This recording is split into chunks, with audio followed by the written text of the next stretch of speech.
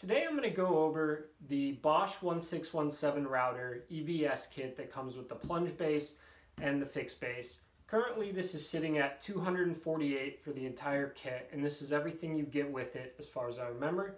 If you only want the fixed base and the router, $149, and then there are some other accessories we'll go over later that I think are worth having.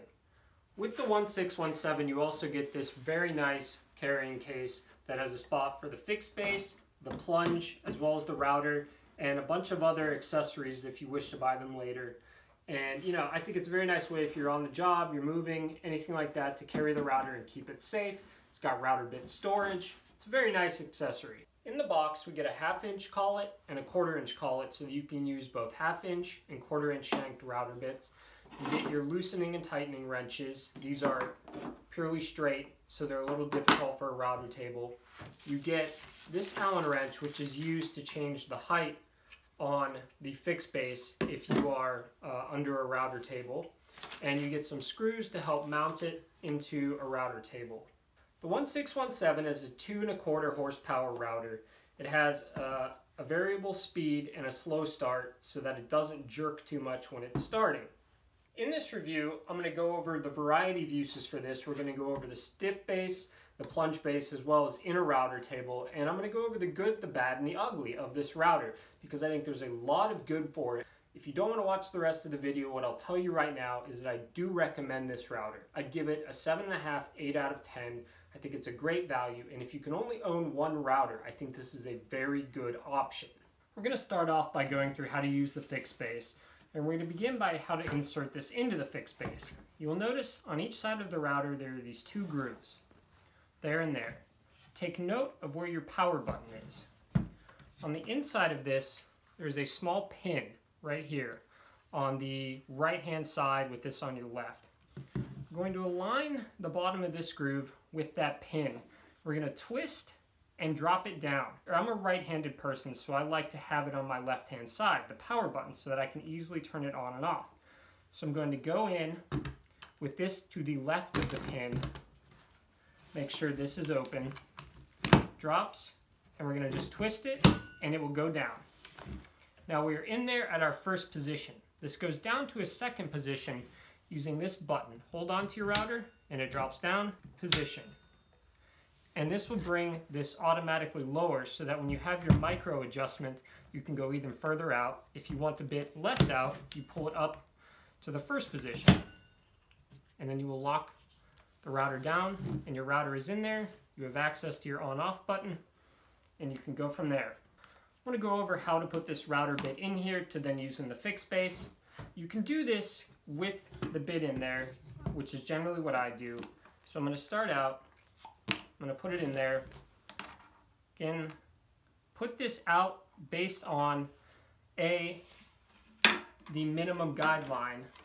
Certain router bits have a line on them that will say you need to have it in minimum that deep. Other ones do not have a line, but a general rule of thumb is down and then 1/8 to 1/4 of an inch back out. You can go a little more, but this is going to help determine how far out we can go or how far in we can go when we have it in our router. If you need to go quite a ways out, stick it a little further out. If you need to go relatively shallow, go a little more in, but do not bottom the bit out.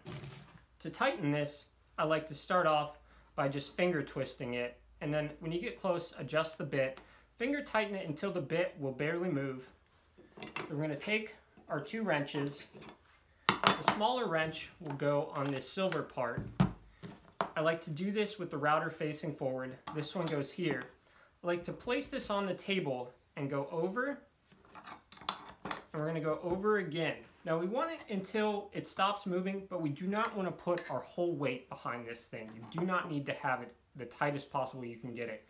So enough weight that it stops moving, but don't put your whole weight into it. There are 2 ways to put this into your router with the bit on. The first, and I think the simplest, is to go upside down. Again, we're going to locate our grooves here. Note our power button. We're going to find the pin on the inside. We're going to line them up. Got to make sure this is unlocked. You twist, down, lock. Now at this point, remember, you cannot stick this just on the table, or else your router bit will go in there. So once you're in this position, you've locked it, you have to keep your router like this. The second option to put it in with the bit in there is to mount this over something like a 2x4. Very similar how you would insert it into a router table lift. Again, we line up our grooves, we determine where we want the power, and we go down, in, turn, and we're in. And this shouldn't be hitting the bottom of your table if you have this lifted up enough. The way this micro adjust works is that there is a small little half washer thing holding it on there, and this twists to the right to move your router up. It's connecting to a little pin in here which inserts into these pins or these spaces here on the side of the router. So as we twist, that raises that pin up or down. Now, if you really need to go shallow, I suggest starting this almost all the way up. So turn it to the left until it stops. Put your router in, your bit in, see where you are. You may perhaps need to put your bit into the router further or further out, depending upon how long your bit is. If you really need to go shallow, a shorter cutting length bit is an easier option than having to deal with going in and out multiple times. Now, once we have this in a router, we need to determine our depth. You can use setup blocks here and just put it next to the bit, or you can use a ruler. However, on these, there's obviously an open space here, so it's very difficult to go up like this. On certain rulers, like this Starrett ruler, there's a side measuring thing here to go across and measure like that. I find that very handy. I believe these are $20, $25, but there may be other cheaper rulers that have measuring on the both sides so that you can lay it flat. And we will then use the micro adjust from here. Unlock, turn your micro adjust to go up or down, and just use the ruler to eyeball it and measure. Always do a test cut before you plunge into your workpiece or go into your workpiece, because sometimes you may just need to test the micro adjust a little one way or the other to get it perfect. Now, the way I like to remove the bit is to put this one on here and line this one up so that we're not far away from these two. There is an initial loosening that will be the first yank, and I just like to pinch these. That will initially loosen this, and then you can start twisting this up. It will stop again. And again, I like to go back and squeeze. This prevents your knuckles from hitting each other. Squeeze, squeeze, and then we've got it loosened up enough to take the router bit out. On our fixed base, we're going to have two little knobs here. I believe they do not come in the router, but I'm not 100% sure. They should be in the box if they don't come in the router. Now, to enter the fixed base into here, we're going to go into these two holes right here. We're going to back these off, and they're knurled, though they do have screwdriver flathead marks. And we're going to go in, and we're going to just start by getting it. Now, what I'd like to do here is just do a simple, I believe they call it a groove when it goes with the grain, and then a dado when it goes across. I just call them dados, all of them, so just bear with me on that. We're going to line up our router bit. I've pulled it back in for now, and we're just going to eyeball it near that groove. Now remember, a router spins in a certain direction. The base says on it. So when we cut, we want to always be cutting into the turn. So generally we want to cut our, if we're going wider than the router bit, we want to cut the near side first and then move our router over that way. So we're going to line it up with the line. Make sure your router's unplugged. And we're just going to put it there, and we're going to lock these in. We'll be able to use our micro adjust to fine tune it. There's one on each side. Just lock these in. Now that we're pretty close, we can eyeball down there. The micro adjust works with these two knobs right here. You back it off, back the knobs off, and this knob right here goes in and out to either push the router forward, backward, and then forward, so that you can move just a little at a time. I mean, we're talking less than a 64th at a time. And then when you get it where you want it to be on your line, you lock these in, and you're good to go. Now remember that because this cuts in this direction, we're going to go this way. Now it's at this point we're going to turn it over. The router is still unplugged. we're going to use our micro adjust to get the bit height to what we want. We're going to undo this first, and then we're going to adjust this while using our eye level or your ruler or setup blocks to get to a height you want.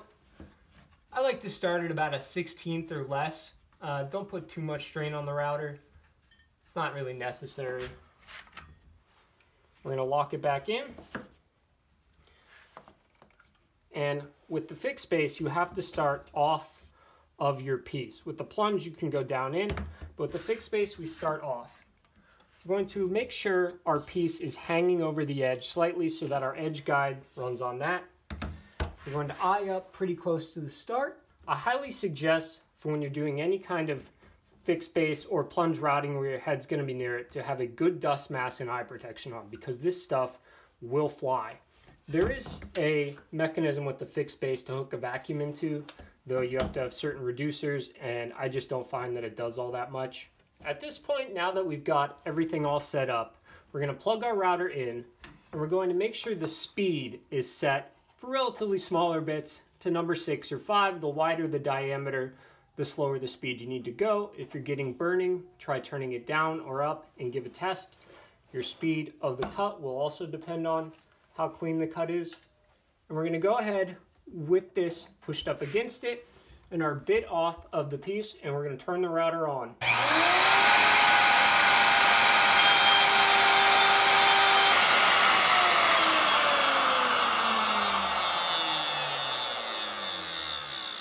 Remember with a fixed base that when you come out of the other side, your bit's going to be off of there and your weight is going to be off a fair bit of the piece. So you have to hold this on, and this is why I like to have it on my left hand so that I can just thumb this off. If you want to use your other hand, insert this the other way and it will be over there. You can stop this in the groove, just hold on to it tight. Generally though, if you want to stop in a groove, we'll use a plunge base. To remove the router bit, a lot of people have this issue of their knuckles hitting. And so what I like to do is I like to put this down here and just press down. And then you just pull it out like that. And when we go over the plunge base, I'm going to swap this out for an upcut spiral bit, as they are the prime bit to plunge into something. Now the plunge base works very similar in terms of inserting the router as the fixed base does. We've got pins in here, we've got the grooves here, and as you go in, you're going to lock and twist. Remember to pay attention to your power button. Again, I like to have mine on the left-hand side, you may prefer on the right. Make sure this plunge is all the way up. This is the plunging mechanism here. You just push this down with your thumb and go down. I find it to be very ergonomic. We're going to twist and we're going to lock. Now with this, there's not two settings to go into. You just go all the way down and then you're in. Now to use the traditional depth stop on the side of this, we're going to plunge the router down until our bit is just touching the wood. We're going to loosen this up, but we're going to make sure it's touching there, and we're going to move this scale to 0. This little clear thing moves up and down to 0. And we're going to lift this up until we get our desired height, our depth. So let's put it around a 1/2 inch. Obviously this will be facing you, so it's much easier to see.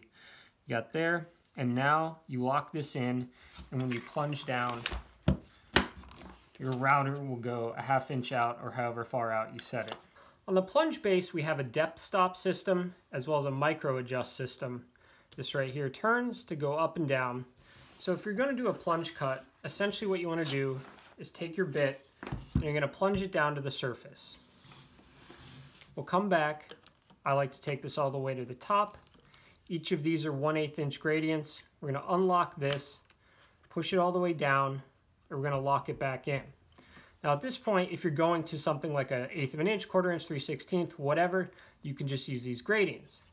However, if you need to have a specific depth, so now that we've got this down to 0, what we're going to want to do is we're going to want to loosen this up, we're going to want to pull this up, and we're going to want to set our block in here. We'll unlock this a slight bit so we can get this out, and we'll go back a little bit. Now what essentially happens is that when you plunge down, you are able to go out the length of your setup block. So one of the things I really like to do with the plunge base is to cut inserts for lids, to cut a groove for a lid on box joints. You obviously can't have the lid groove go all the way through, or else you will have to plug a hole from the outside. So just picture this as being a box joint. We cannot go all the way through this. So what we're going to need to do is we're going to need to plunge in somewhere here and here, and plunge out here. So I'm going to just show you how to plunge through this and how to create a nice lid groove or base groove for your box jointed boxes.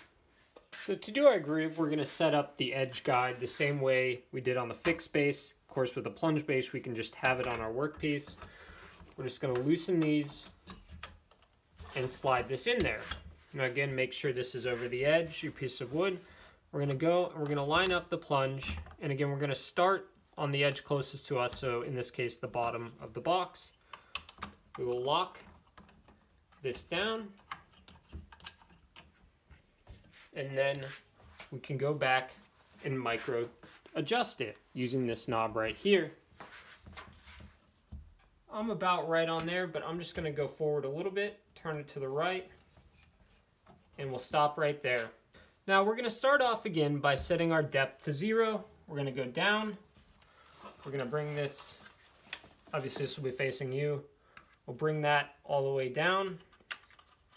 Let's put it back at 0. And we're going to lock that there.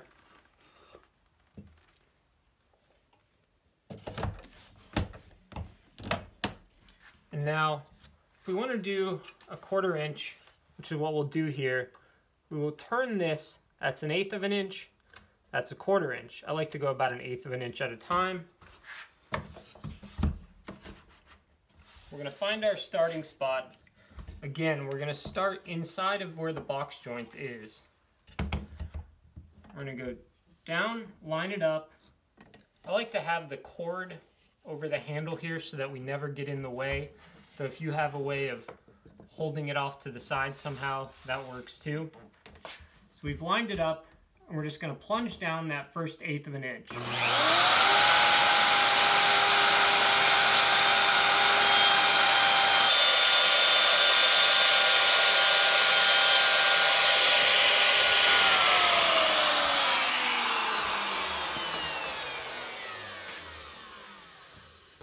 And you will notice we have now started into the finger and exited into the finger either side. We did not have to go through, and you would just need to clean that up with a chisel a little bit, and you will move up each time to get your width correct, your thickness. Now one thing I want to point out about this, and this is one of the downsides, is that this has a little bit of play in the plunge. You can go a little left, a little right as you're plunging down. Unless you are holding it with perfect force on either side, this can have a little left and right play as you plunge. Now personally, I use this to my advantage. On the last pass for cleaning up the bottom, or the first, however you want to do it, I tilt the bit slightly in, and then once I'm plunged in, I let it move into place. And we're talking about a hair here, less than a hair, but sometimes you can't afford to have a small little gap. So you plunge kind of pressing down more on the right and a little less on the left, and it will start in a bit, and then you naturally let it come in. You do your cut, and then you try to go straight up. Now again, I've got the on-off switch closest to my left hand so that I can operate it like this, plunge here. And we just start a little off, we give a little bit of a gauge, and we just go in.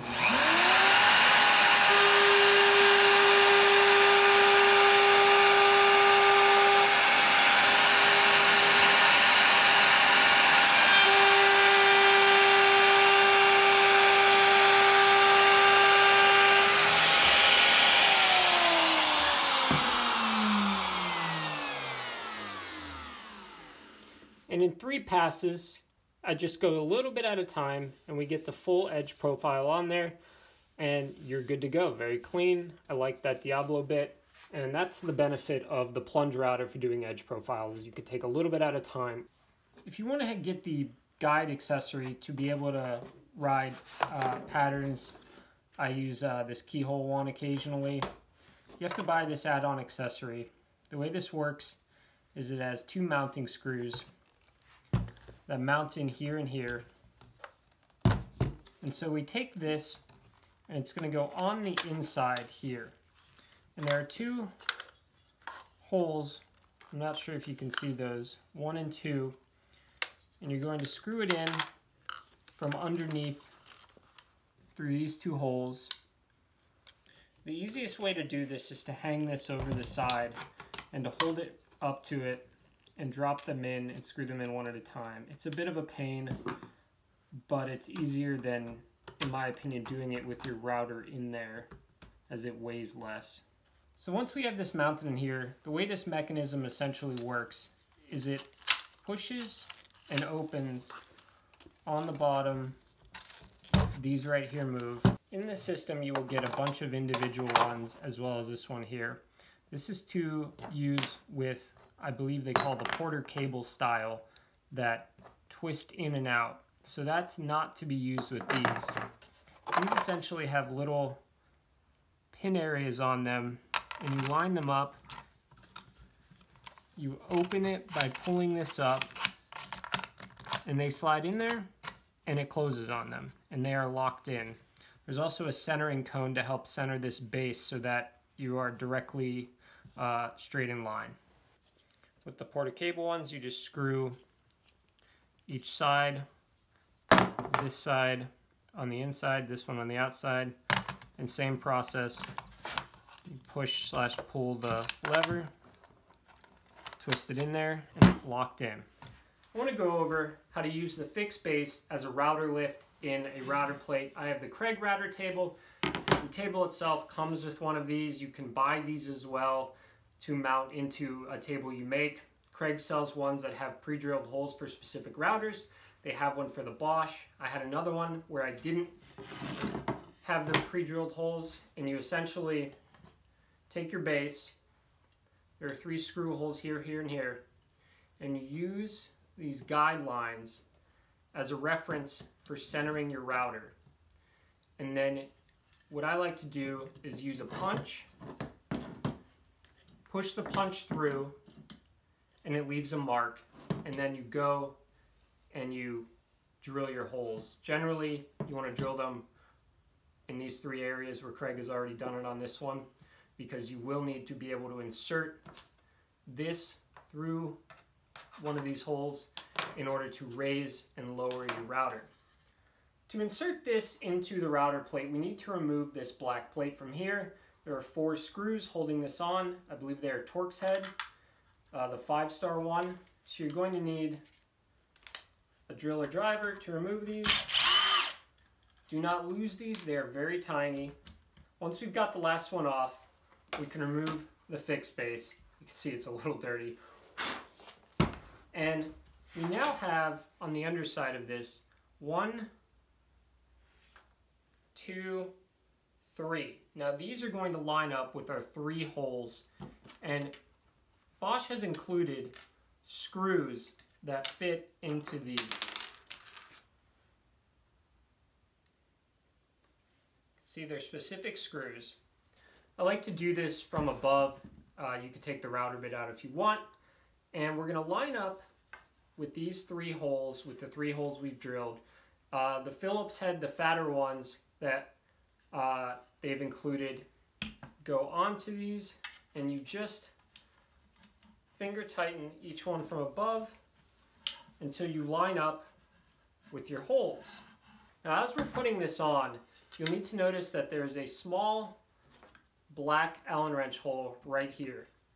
You're going to want to align that with whichever one of these lines up once your 3 screws have lined up, so that from above you can raise and lower the router. Now that we have this mounted in here, we're going to pay attention to where our on-off switch is, and we want that facing us. And we're just going to lower it in there with the cord going through.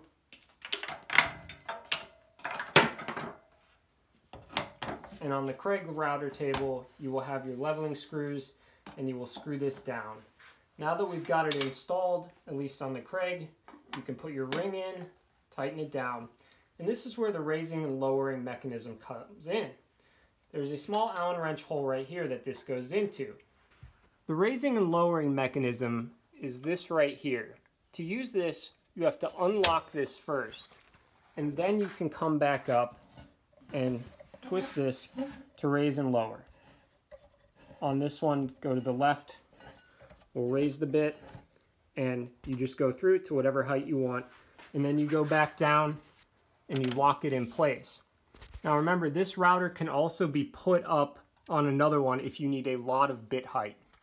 So there is, when this clicked in, when you initially put the base in there, the base onto the router, there are 2 click spots. So if you need to raise it up while you're down here, you unlock this and you simply push it up and it will lock in, and now you've got your bit at the higher setting. So now that we've got our router mounted in here, I will go through and show you how to do a few simple cuts. However, this is one of the bad parts of this system. On here you will see this small black ring. This is essentially what allows it to raise and lower. This can pop off at times. I have a second one of these because it has popped off a few times, and even though you can buy replacements, in my experience they never stay on as well as the original, which led to me buying an actual router lift to stop dealing with this. But for the sake of this video, let's assume that you want to use your Craig fixed router base. I'm just going to go through cutting a basic groove through here. It's a great router to mount in a table. Hopefully one day I'm going to get a second one so I can just leave it in the table to stop having to put it in and out of the router lift. But for now, I use one and I just put it in and out.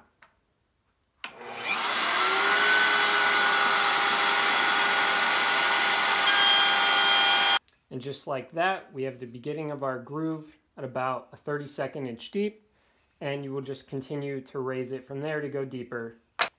Another place where the Bosch 1617 really shines at the router table is with flush trimming. I've already cut this with the bandsaw to a rough area. I'm just going to go through and flush trim this and show you how efficient it is.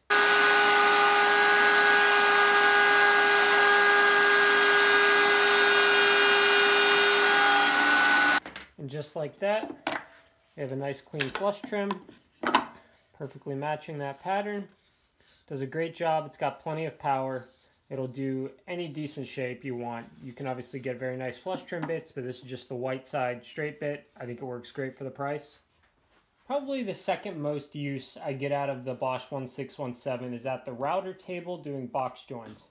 It's just a quick and dirty jig I used, and what I really find amazing is how stable it holds itself. There's very little wiggle in the router bit, and you are able to get some very precise, clean box joints. And you can make a variety of jigs to do this, but I love the versatility that allows it to do this as well.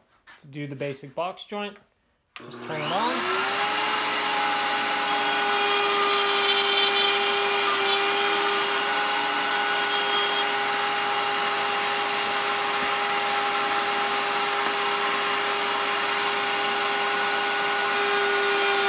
And just like that, very clean. Obviously the upcut spiral router bit helped. Now just to quickly go over putting this back on, if you take your router out, just hang this micro adjuster over the edge of something. We're going to get these 4 little screws back, and we're just going to line up our 4 holes, these little guys right here, and we're going to screw it back in.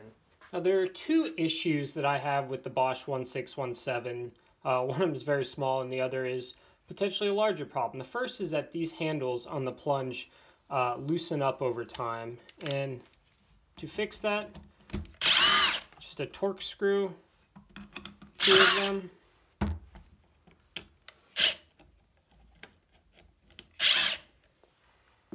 and then on the inside there's a much larger torque screw in there.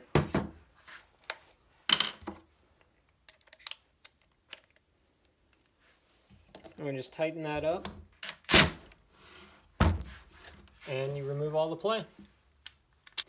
The second major issue with the 1617 is that this power button is not insulated at all, and occasionally dust and whatnot will build up in there and it just flat out won't start.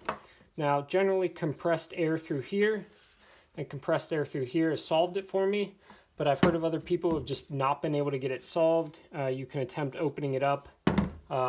Make sure to warranty register your tool first in case you have any issues. It's an expensive tool, but if that happens, if it stops turning on and off, just get the compressed air out and the vacuum out and go through both of those. So for a final conclusion, I would rate this as a 7.5, 8 out of 10 for the money, right? This is not a 3.25 horsepower Triton that you're going to be taking off gigantic amounts at a time, but it's incredibly versatile. These two, I believe, are about 130 to 150 on their own. All three of them, somewhere between 230 to 250, and I think it's absolutely worth it. This router, the power, it can do so much. The versatility is amazing. This can also be used as a mounting base. You know, the three main issues are the mounting mechanism that raises and lowers the height. It relies on this very small little piece, which I've had come off twice. The slop in the raising and lowering of this left and right, and then the power button. None of these things are deal breakers in any way. Obviously, I got frustrated enough with the raising and lowering on this that I bought a router lift, but it was about a year before I really had that issue happen, and I used the lift all the time, when this was my lift all the time. I use this on probably a daily basis. It's one of my favorite tools that I own, and I absolutely recommend it to anyone who's looking for just buying a single router or has a trim router and wants to do more, wants to mount it in the table, wants to have way more versatility. I also think there's great value in this edge guide. I'm pretty sure it's around $40, $50, especially if you don't have a router table or you want to do grooves on long pieces that are too big for your router table or are very tiny, and you need to do a stop groove with a box joint or something like that. I've been very impressed with this for the price.